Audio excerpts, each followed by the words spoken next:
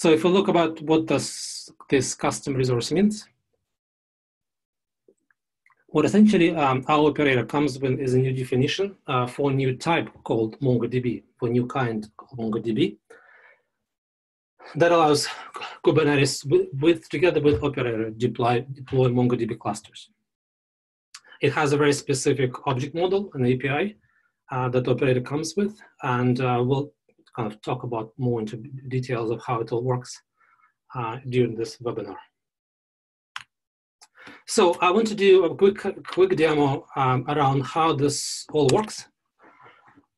So I have here my demo environment. I use Azure Kubernetes Service to give me a Kubernetes cluster with 3 nodes. So it's a very simple standard environment, just a couple of clicks in Azure, and I can deploy my Kubernetes cluster. It will work as well in OpenShift, Docker for desktop, or any other Kubernetes distribution, as long as it's kind of taken from upstream. So a couple of notes. One is that here I have my CRD, which is the definition of this custom resource for MongoDB. So I can apply this resource to Kubernetes, and Kubernetes will be aware of this type of resources. So the next thing we need to do is deploy MongoDB operator. So this definition will also provide on our GitHub. And it would basically, it simply does, it provides new deployment for MongoDB enterprise operator, and it comes with our own image that we release.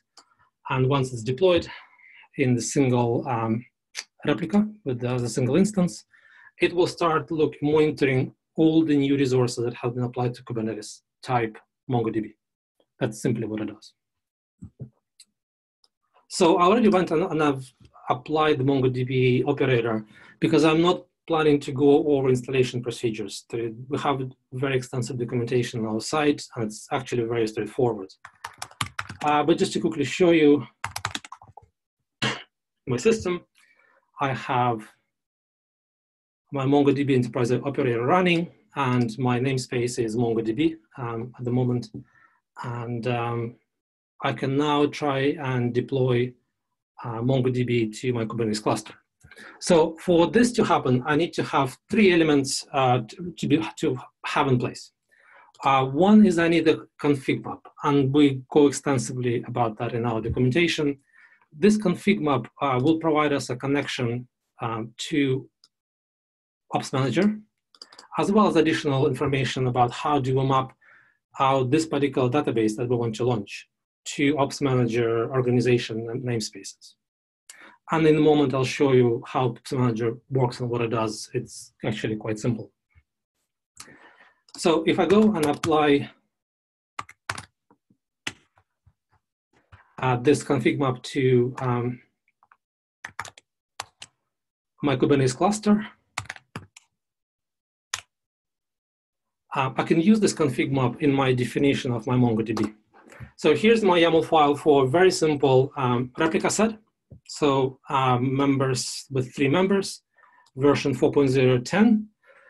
And I would say use project, which is my Ops Manager connection method, is config map Ops Manager demo, and my credentials, which is my username and password to connect to Ops Manager. So I need to give user API keys to operators so they can talk to Ops Manager API. And also what I can do, I can specify, let's say, memory and my persistent true. So what will happen, operator is actually quite smart and does lots of things for you. So if I apply this resource, it will go off and will generate a bunch of replica sets. It will go, and if persistent is enabled, we'll go and request, request persistent volume claims, generate pods, and get Kubernetes to mount them to my replica sets. So I already have my secret applied. So let me have a look.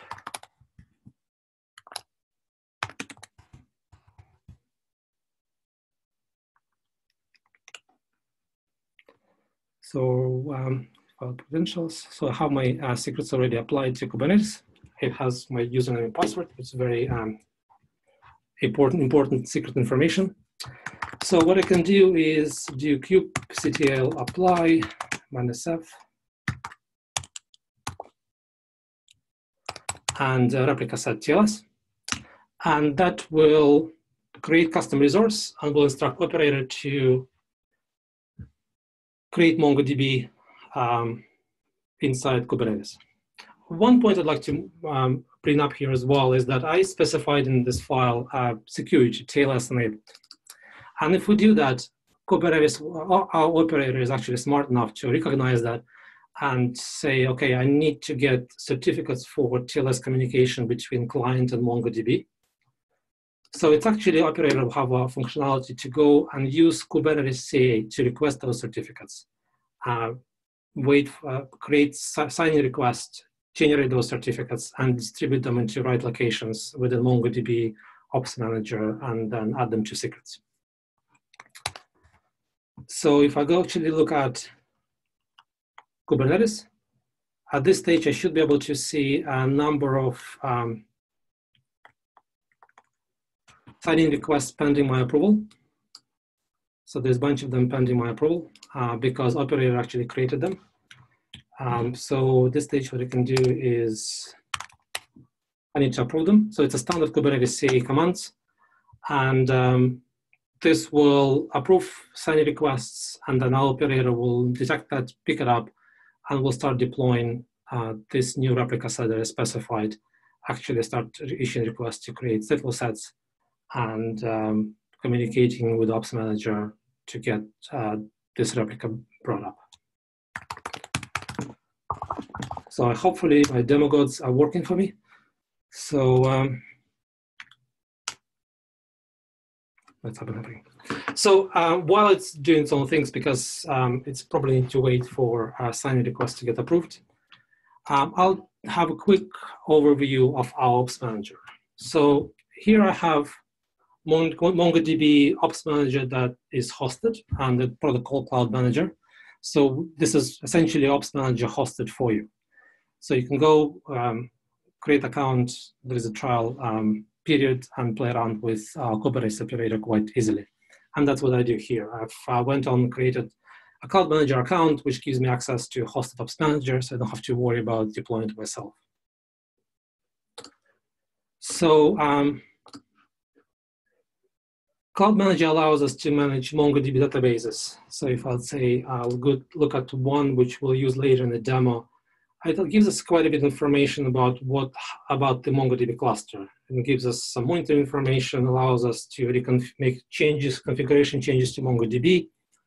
It can also do continuous backups for MongoDB, and lots of rich operational features, which is quite nice. It's a very powerful tool, and if you have a look at it before, I would kind of highly recommend to look into it and see if you can, how it will help you to manage MongoDBs. So at this stage, I would expect something to happen. All right, so you will see that we have a new replica sets demo 1, 0, 1, and 2, and there's one last container creating event happening. So one note, replica sets could take a bit of time to create. It really depends on your Kubernetes infrastructure. So sometimes it could take a minute, sometimes it could take 10, 15 minutes. It really depends how fast your Kubernetes is. So one thing to highlight here, because our configuration map has a project name and organization ID, I would expect to find this replica set that we're creating inside Cloud Manager under the project name Demo Project A. So if I go here,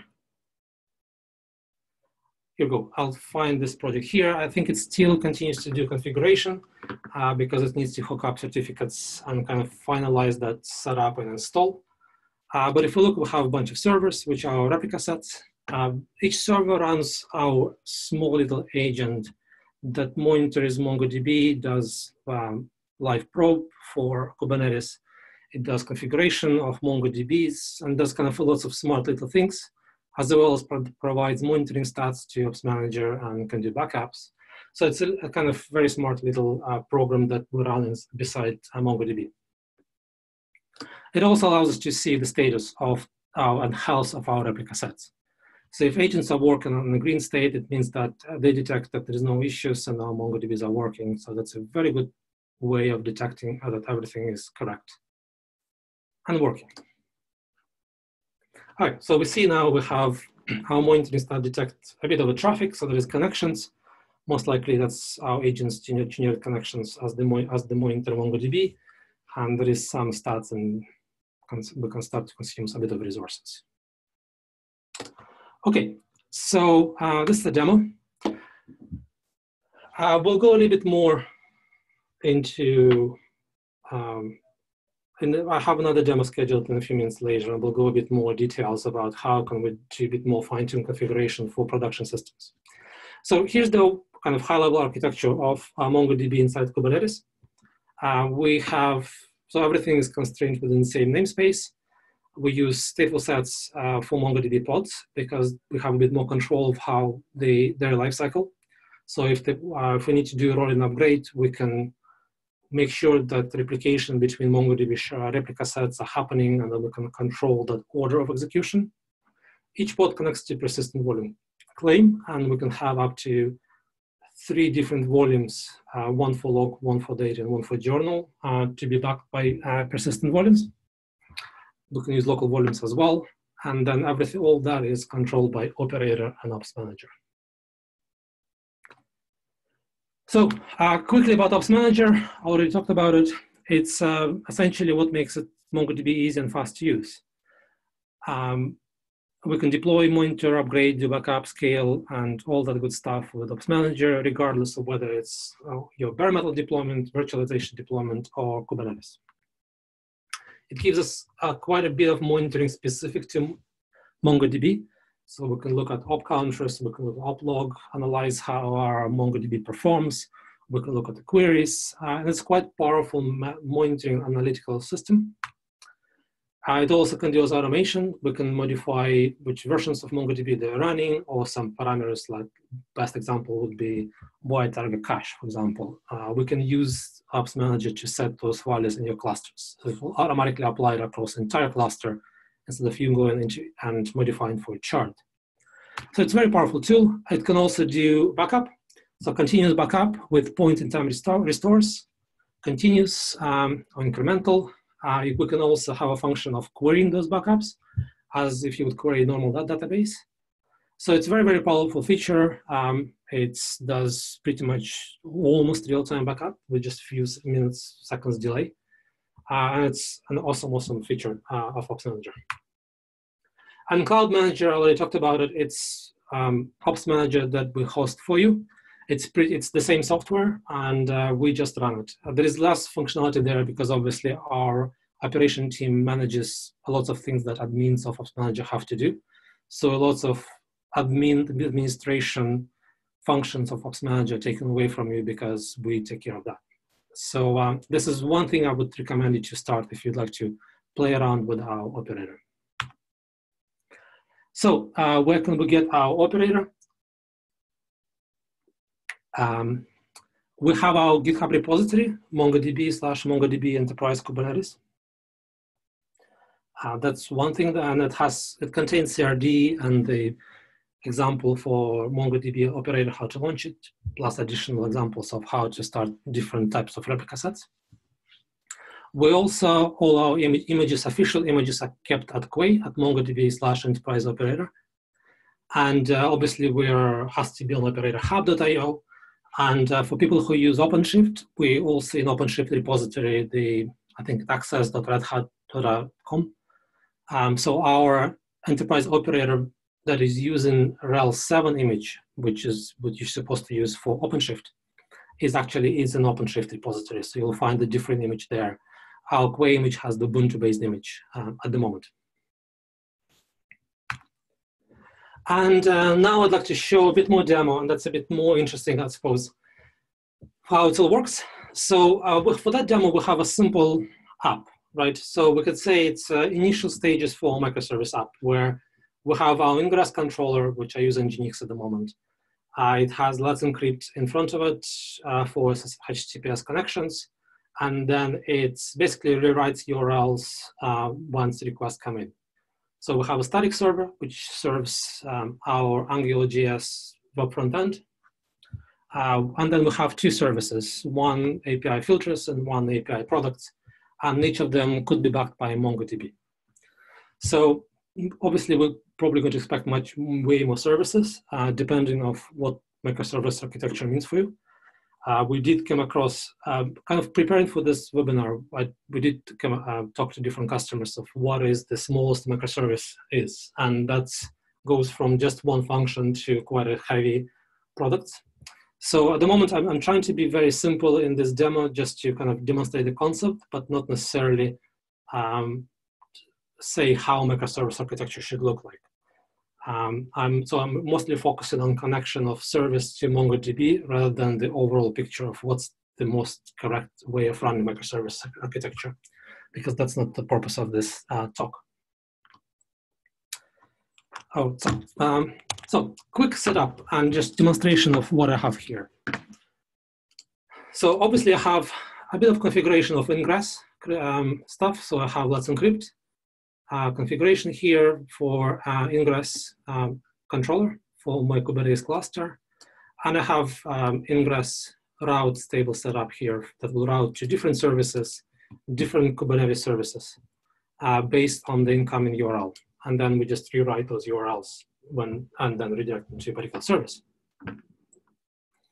So that's one that's, I suppose, very simple. The actual web UI is AngularJS. I suppose it's a standard application. And this application, what it does, it's a store of cubes, right? It's a cube store. And if we go and try to hit that URL, we're going to get nothing because I actually don't have any services back in that service at the moment deployed. So database that we're going to use for this demo, I already deployed it because it takes a bit of, it might take a bit of time to create replica sets, get certificates up and running. So I didn't really want for us to wait. But just to kind of have an overview of what I have a MongoDB database deployed with this name. It's a 3 replica sets version. I have full TLS configuration enabled, and my cluster authentication is using X509. So the replica members between replica set members are using X509 configuration to talk to each other. And that's, I suppose, standard production deployment that we recommend to be fully secure. So every single communication is encrypted and authenticated.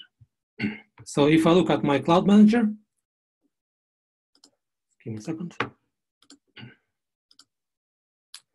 Here's the project that I deployed this database into. So it has TLS auth enabled, has 3 servers. And just talk about security. Once we enable our cluster authentication X509, our agents also automatically switch to X509 users. An operator will automatically create those X509 certificates, request, signing requests, and will distribute them accordingly. So operator does lots of heavy lifting for you to configure MongoDB with X509, with TLS, and get all those users set up and configured. So here's my database. One thing as well, one nice feature about Ops Manager is we can actually look at the database. And I've pre-filled it with some data about products that we want to sell. And the Cloud Manager can actually see, we can inspect what's there, do queries, which is quite handy if you want to have a look at what the data is and do debug or audit, let's say. So that's my setup for this demo. So what I'd like to do is that I have 2 services, my product service and my filter service. I'd like to launch them, but also when they connect to MongoDB, use X509 user to make that connection, obviously over SSL, TLS. So MongoDB drive, so the product service is a simple Pi Flask service that uses MongoDB driver. And just to kind of highlight, we can use MongoDB CRV connection string, or we can actually list all the replica sets within my database. Because we use replica sets in Kubernetes, the names are predictable. So we can actually specify the connection string ourselves if you would like to.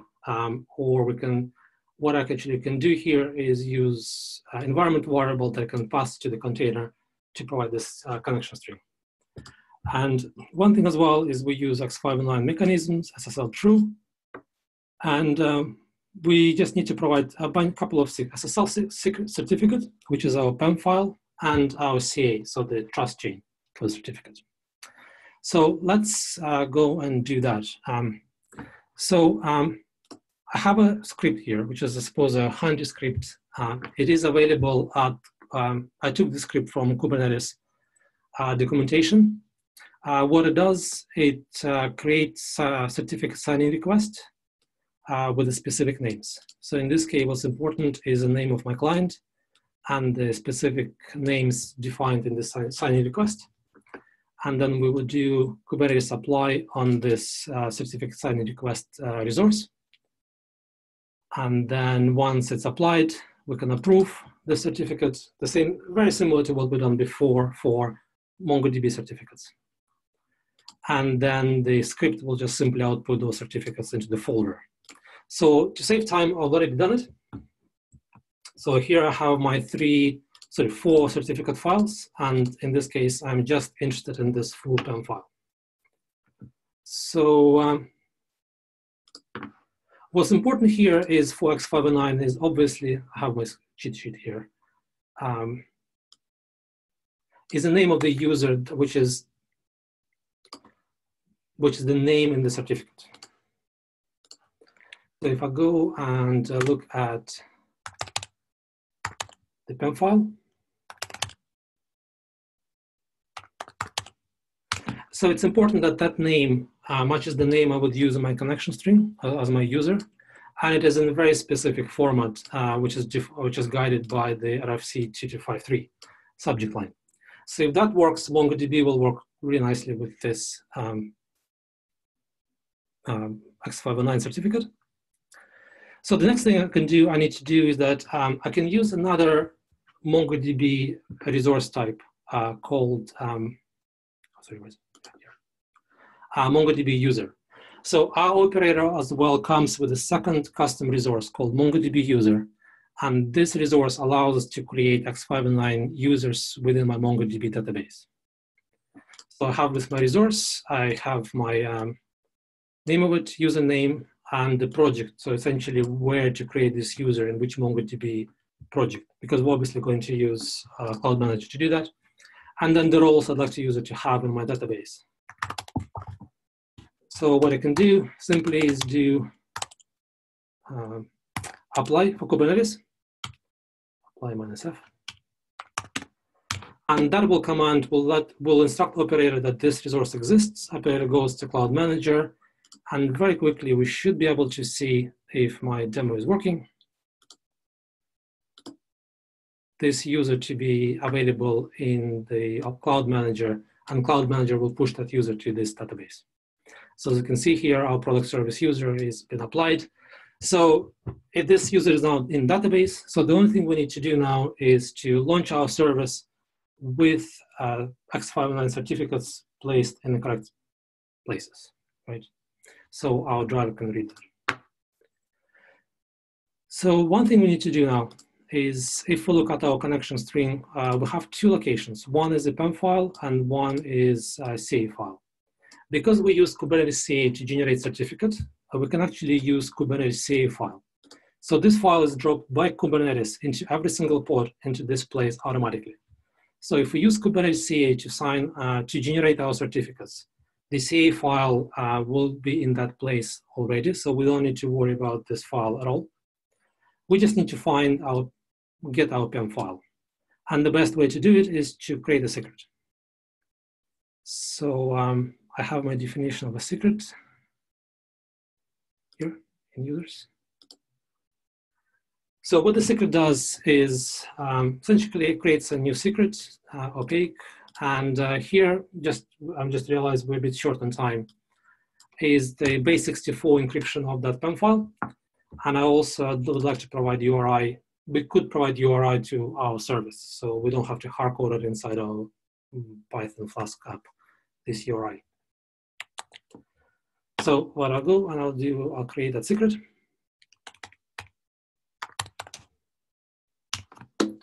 So once the secret is created, we can use that secret, those 2 data points within our application deployment to pass into the Python Flask app. And we can do it very, very simple. And I suppose it's a very standard practice for Kubernetes applications to deploy it. Just give me a second. Too many files. Oh, yeah. So here's our deployment definition for our Python application. So we obviously previously built that application. Here's our container for this application that I've previously built. Here's the MongoDB URI environment variable that I'd like to map from the secret key URI. And the PEM file will be mounted to this point, and we're going to take it from the volume that we can create from that secret. So once we deploy this definition, what we're going to expect is that the PEM file will be mounted in this folder, and then we're going to get our application, we're able to get environment variable MongoDB URI with taken out from the key URI from the secret. So by deploying this secret, which we already did. So the only thing to do is that we can apply this deployment now to our system. Hold on.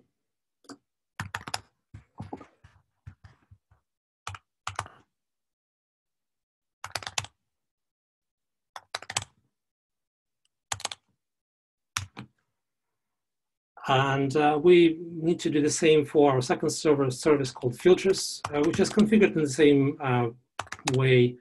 It's the same app, it just returns different type of information.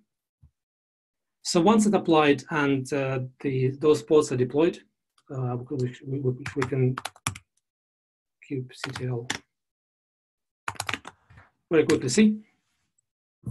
So here's our product service, and here's our filter service. Everything is healthy. So theoretically, what should happen is that that website should come alive. Hey, it's working. Wow, I'm surprised. So this website is a very simple website that sells cubes, right? So different color cubes. We can look at dark cubes. We can look at cubes that contain red. So cubes can contain red and blue. So it's just a very simple demonstration of how can we wire up everything together. And just as a quick overview, what we have here at the end is kind of application that has MongoDB deployed at the backend, whether it's multiple databases per service, where we can use multiple deployments per service, or even collection per service. But then all of communication is secured. We use X509 certificates to talk between MongoDB and application, MongoDB and its all replica set members. So it's fully secure database. And as you can see, we use Let's Encrypt for our front-end database to encrypt that connection. So that's kind of the end of my demonstration.